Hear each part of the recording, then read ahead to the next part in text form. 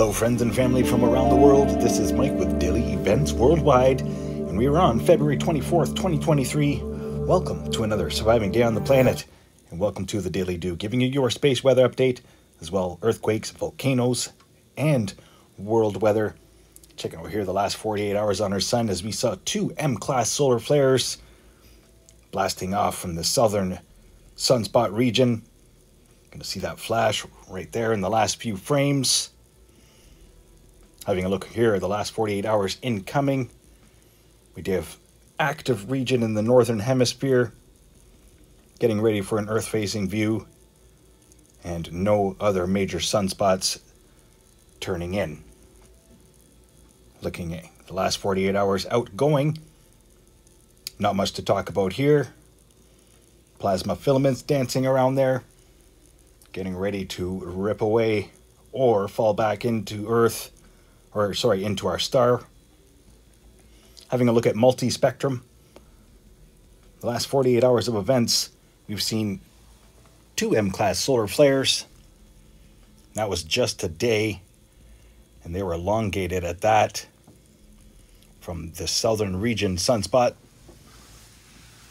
There are 5 active sunspot regions right now, Earth-facing.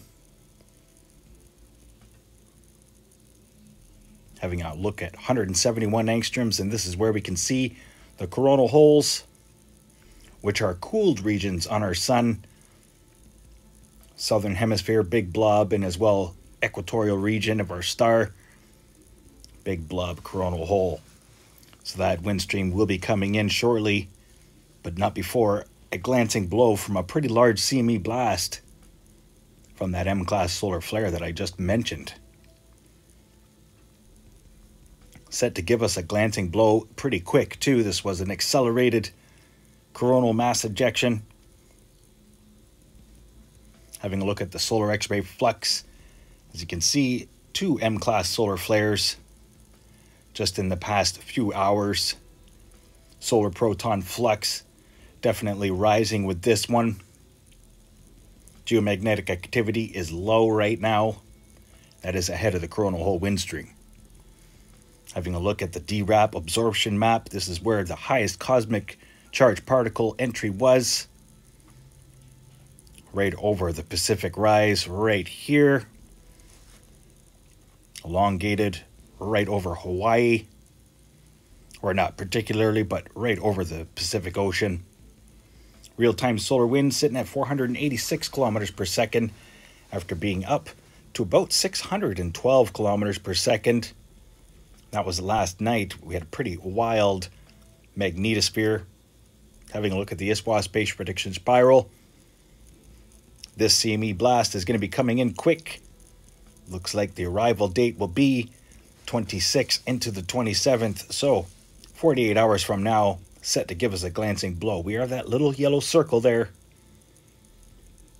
And there's that large CME blast. Having a look at the last 2 days worth of images from SOHO, LASCO 2, showing the last 2 days of CME events.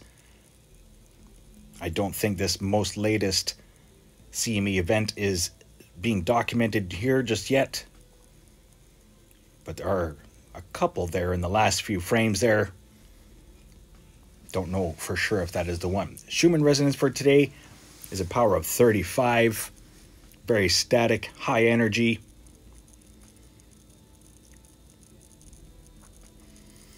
Power of 35, quality of 18, frequency max 7.9, and a power of 21. Let's have a look at the earthquakes past 24 hours as we're sitting up over 200 earthquakes across the USGS map right now. And that is thanks to all this activity through Alaska. Look at this. The last 24 hours, 4.6 there, Graham, as well as 4.9 here, King Cove, Alaska. Aleutian Islands towards Rat Islands, 4.3, 4.4. And just recently there, that was the 4.6. Have a look at USGS. We're seeing a small earthquake swarm towards the Katmai volcano as well off the coast here. Here is the large Katmai volcano ridge line just west of it, seeing a lot of minor activity. Largest through the region was a 4.0, but notable there, that is the summit lake of Katmai volcano. So heads up, Alaska, you could see a larger, shallower earthquake here to follow after all this activity. No deep earthquakes past 24 hours. Looking across the U.S., Freedom, Idaho, 3.3 and a 2.8. As well as 4.1 here, Mexico, 4.2, Guatemala, 4.5 here, Sandy Ground Village, Anguilla, 35-kilometer depth. South America, Chile, San Antonio de los Cobros, Argentina, 4.5 as well, Chile seeing a 4.4.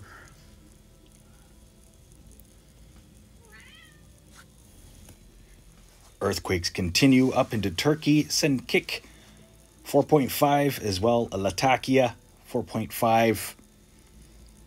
Tajikistan, Murgab at Tajikistan, seeing aftershocks through the region as well. Northern Pakistan, 4.1.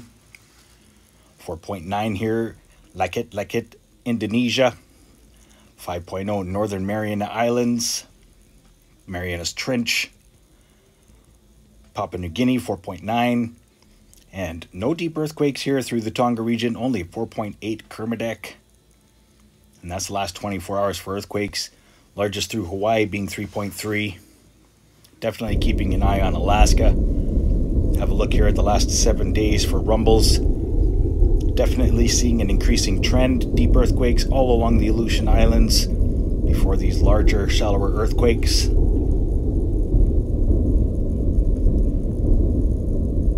Looking here through the West Ring of Fire. 6.3 there, Indonesia yesterday. 6.8, Murgab, Tajikistan.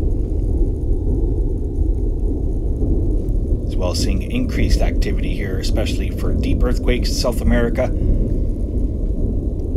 Heads up, North American Plate and Central Region. I think we got a larger, shallower earthquake coming.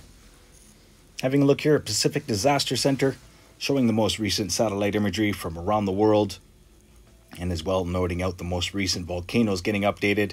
And there's not many. We have, I believe, approximately 15 active and erupting volcanoes across the planet right now, which is extremely low to what it has been over the past couple of years. But looking here, we've got Popocatépetl in Mexico, Reventador in Ecuador,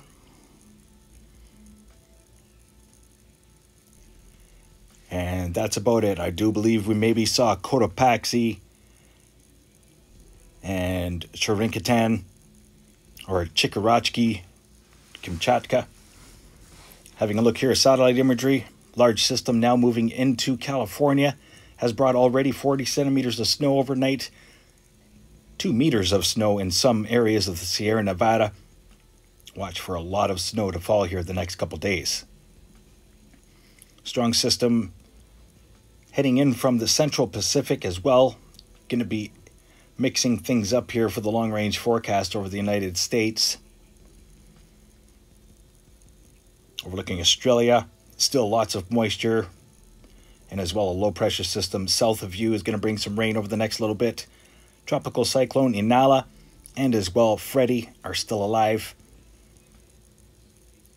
And then overlooking Europe and Africa, this system here headed straight from the south or North Atlantic, brought snow to Morocco.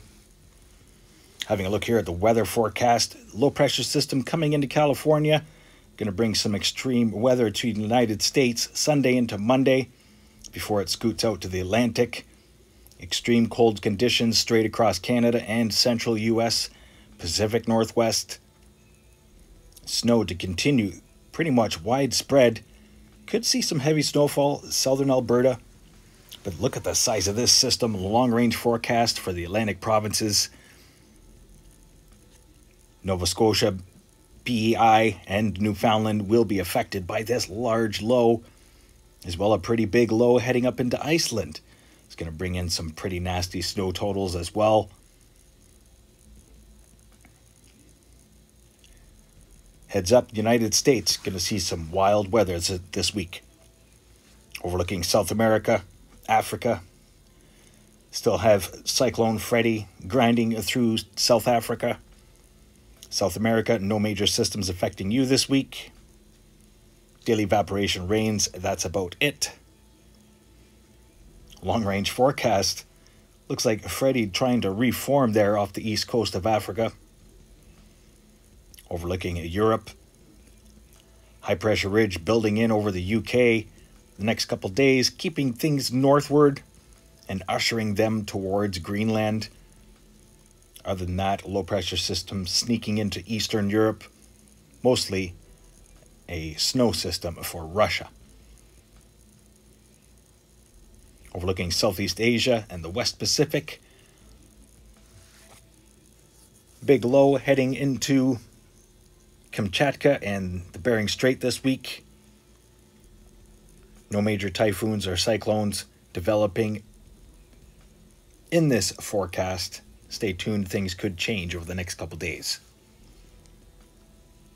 Widespread moisture through Hawaii, high waves, high surf warning, and as well as strong winds. Now let's have a look at the snowfall totals here for the next few days. 3 days, 5 days. Looking at possible 175, almost 200 centimeters through parts of Sierra Nevada. Oregon is definitely going to get hit this week as well, 130 centimeters in some areas. This is all higher elevation, mind you, but definitely going to be a snowy and wintry week through the Pacific Northwest, as well as central United States, up into northeastern United States and Canada. 15 centimeters ranging to 2 feet in some areas. Almost 400 centimeters, just about 400 centimeters will be falling through the east coast of Greenland this week. Overlooking Europe. Nothing major to talk about here for snow. Higher elevations of snow, possibly see 2 to 3 feet. Thanks everybody for watching today. Stay aware and prepared. Stay young and have fun. And get your daily dew. Bye-bye now. If you enjoyed today's video, please hit that like button, subscribe, share with your friends and family from across the world.